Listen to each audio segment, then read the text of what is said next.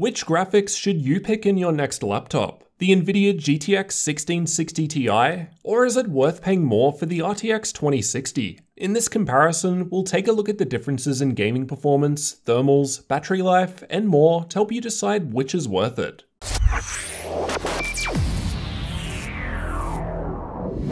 Let's take a look at how the laptop GTX 1660 Ti and RTX 2060 differ in terms of specs. The RTX 2060 has 25% more CUDA cores than the 1660 Ti. However, the 1660 Ti is capable of higher base and boost clock speeds. Both graphics options have 6GB of GDDR6 memory, however the 2060's is a bit faster. The power limits of both graphics also differ a bit. The 1660 Ti is available with options from 60 watts up to 80 watts, while the 2060 can be found in 80 and 90 watt configurations. In my case, both graphics are running at the top end of the specified GPU power limit. So my 1660 Ti runs at 80 watts, while the 2060 runs at 90 watts. Expect different results with different power limits. This will vary between laptops, so unfortunately these results aren't globally applicable, but should show us the difference between the best possible 1660 Ti and 2060 laptops.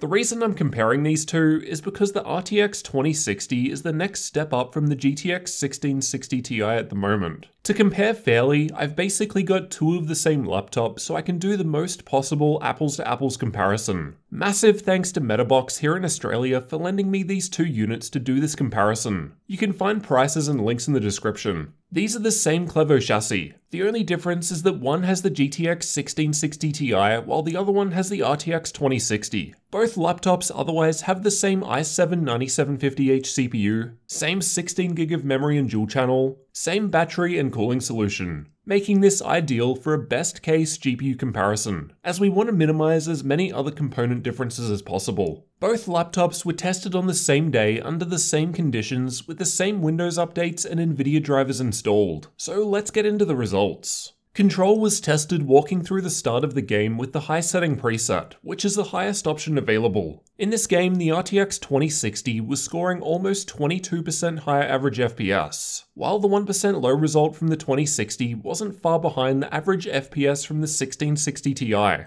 Ghost Recon Breakpoint was tested using the built-in benchmark at ultra settings, and this game saw one of the smallest differences between the two graphics out of all games tested, with just a 7% higher average frame rate with the 2060. However, there was a larger 27% improvement seen to the 1% low performance. Borderlands 3 was also tested with ultra settings using the game's built-in benchmark tool. This time the 2060 was 13.5% ahead of the 1660 Ti in terms of average frame rate, with a slightly higher 15% increase to the 1% low performance. Battlefield 5 was tested with ultra settings in campaign mode. I've also tested it with RTX on, shown by the green bars, and RTX off in purple. With RTX off, the 2060 was 14.5% ahead of the 1660 Ti in terms of average FPS. But with RTX on, the 2060 was almost 50% faster. This larger difference is due to the RTX hardware the 2060 offers. Though at ultra settings, the frame rates still weren't great for a first-person shooter.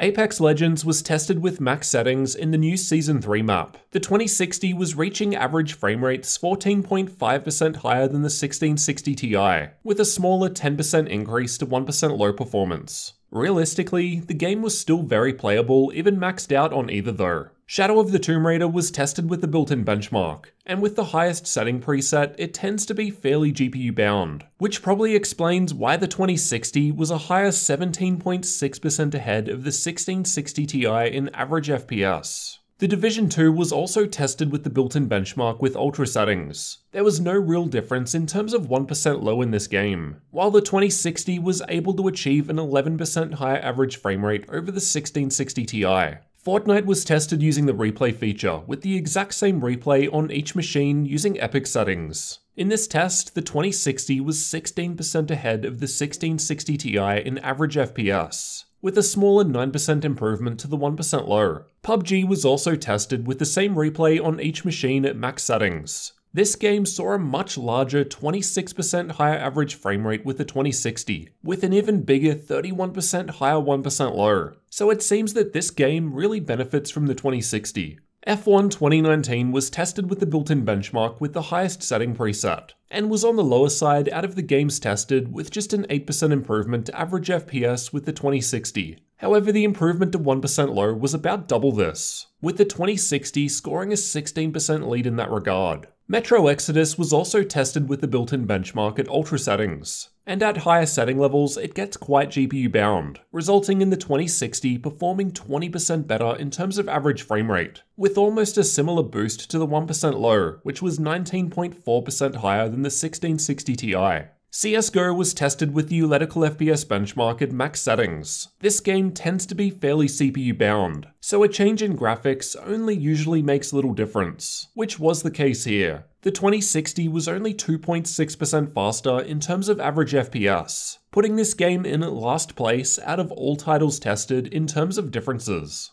Assassin's Creed Odyssey was tested with the built-in benchmark at maximum settings. Like CSGO just before it, I've found this test to be quite CPU heavy, so the change in the graphics doesn't really matter as much compared to most other games tested. There was just a 5% increase to average frame rate with the 2060 here. Rainbow Six Siege was also tested with the built-in benchmark at ultra settings. This game was about on average with the other games, scoring 14% higher average FPS with the 2060, with a slightly higher 16% boost to 1% low performance when compared with the 1660 Ti.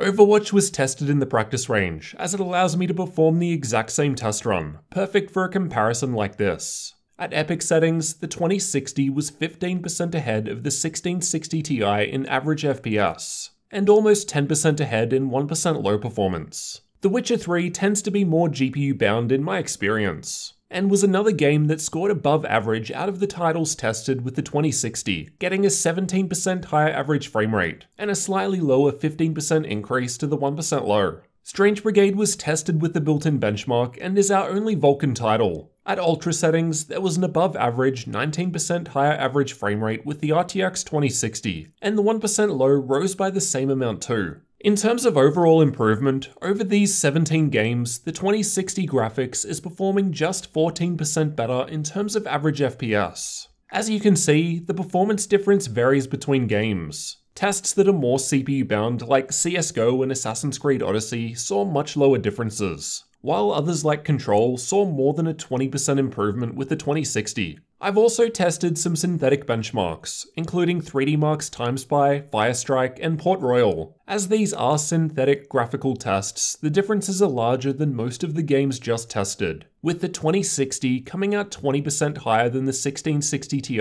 in Firestrike and TimeSpy. Port Royal uses ray tracing, and as this is expected to perform much better on the 2060 due to its RTX hardware, its score was over 150% higher. As both machines have the same cooling solution and thermal paste, we can accurately compare temperature differences. I left both laptops running the Heaven benchmark at max settings for an hour in a room with an ambient temperature of 22 degrees Celsius, and the 2060 was clearly warmer. So in games, the additional performance will come at the cost of additional heat. This makes sense when we consider that the 2060 is going to draw more power in order to hit higher levels of performance. My 2060 has a 90W TDP, while my 1660 Ti has an 80W TDP. While playing The Witcher 3 at ultra settings, we can see the 2060 laptop was using 20% more power, which resulted in 17% higher average FPS in this title. The lower power draw of the 1660 Ti seems to translate into increased battery life too. As both laptops have removable batteries, I actually took out the battery from one of the laptops to test with both machines. So they were both tested with the exact same battery. The 1660 Ti laptop lasted around 26% longer while playing The Witcher 3, and this was with Nvidia battery boost capping the frame rate to 30 FPS. However, with this particular battery, both laptops weren't passing 26 FPS anyway. Now for the final difference, the price. You can check the links in the description for up-to-date laptop prices with either graphics card, as prices will change over time. This will depend on where you live, but in general, expect the RTX 2060 to cost more money, as it's a higher tier graphics option. Let's start with US pricing. In this example, this same Clevo chassis with 1660 Ti is $1,189 US, while the 2060 model with same specs is $100 more at $1,289 US. So 8.4% more money for an on average 14% higher average frame rate. Sounds okay to me. I'll use the Lenovo Y540 as another example. The 1660 Ti model starts at $900 at the moment, while the 2060 model is only an extra $100, or $90 with the current sale, so 10% more money. Again, sounds pretty fair relative to the performance increase. If you spec both up higher, the difference between the two as a percentage should lower too. For example, with the more expensive i7 CPU, 144Hz screen, and dual-channel memory, the total cost is higher, but the difference between the 1660 Ti and 2060 is still $90, meaning the 2060 is just 7.7% more money now. Here in Australia, if we compare these two machines from Metabox, the 1660 Ti model is 1,783 Australian dollars, while the 2060 model is 1,973 Australian dollars. So again, around 10% more money for the 2060. The improvement definitely isn't that large between the two. Granted, it does depend on the game, but based on these prices, I think it does represent a fair improvement. You're kind of getting the increase you're paying for. This is of course with the highest 1660 Ti and 2060 though. If you get a laptop with a lower powered 80W 2060, then the differences will be less. Unfortunately, it's difficult to know the power limit in most cases as it's not advertised. They're all just being advertised as 2060, so you'll have to check reviews like mine to see what configuration a specific model is sold with. There's also the argument of ray tracing. Although GTX graphics can now run RTX games, the performance is generally nowhere near as good compared to the RTX graphics that speed up these tasks at the hardware level. With that said though, personally I don't think the RTX 2060 is that impressive in regards to ray tracing. In many of the games I test, turning it on drops the frame rate quite a bit. I'd prefer to just run RTX off with higher settings and get higher FPS, but that's me. This may change in the future as more games start to implement ray tracing and it becomes better optimized. But at the moment, the selection of games is quite small and the performance on the 2060 isn't that impressive. So I wouldn't be buying the 2060 purely for ray tracing in mind. If you are interested in using RTX at a base level though, then the 2060 will give you much better results than the 1660 Ti. As we've seen, in general, the price increase for the 2060 seems fair over the 1660 Ti. So personally, if I was buying today, I'd just pay the extra for a similar boost to overall performance, ray tracing aside. With that said though, I think the 1660 Ti is a great sweet spot for laptop gaming today, so you can't really go wrong with that either. Let me know which graphics card you'd pick down in the comments for your next laptop. And if you're new to the channel, consider getting subscribed for more upcoming laptop comparisons and future tech videos like this one.